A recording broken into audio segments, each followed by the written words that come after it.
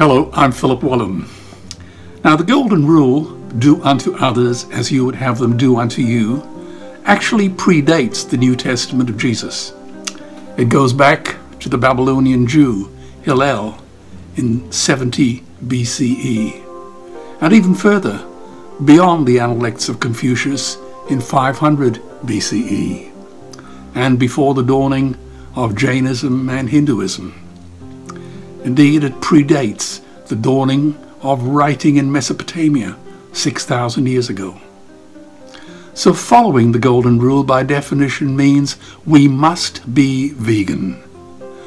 Not because veganism describes our nationality, our politics, our religion, our diet, or our lifestyle, but because it defines our character. It says we oppose violence wherever it occurs. Now, in human history, only 100 billion human beings ever lived. 7 billion are alive today. And we torture and kill 2 billion sentient, living, loving animals every week. And stab and suffocate 1 billion ocean animals every 8 hours. If humans were wiped out at the same rate, we would disappear in one weekend. Trillions of fish are ground up into pellets to feed to livestock. Vegetarian cows are now the world's largest ocean predators. The oceans are dying in our time. By 2048, all our fisheries will be dead, the lungs and the arteries of the earth.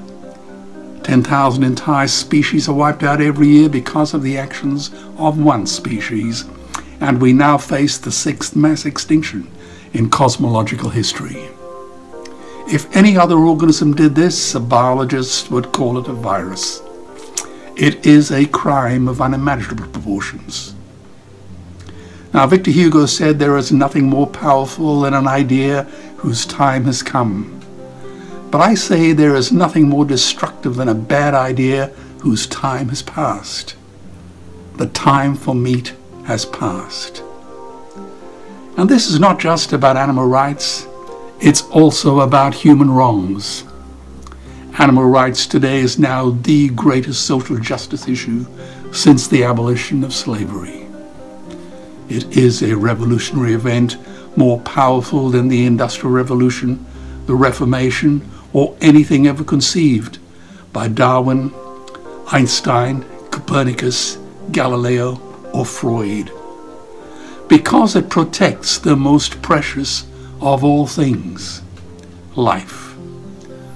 The golden rule is on the right side of history, and it is creating the new enlightenment, the second Renaissance. Thank you.